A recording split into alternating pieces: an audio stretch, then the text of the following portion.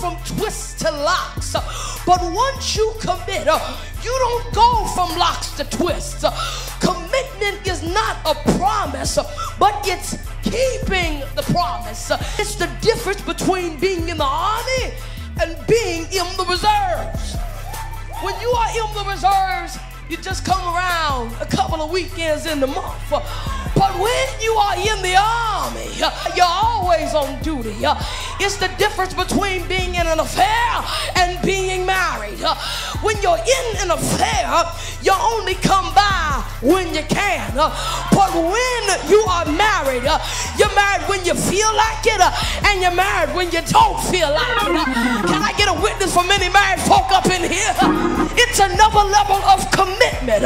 It's the difference between asking a chicken for eggs for breakfast and asking a pig for bacon.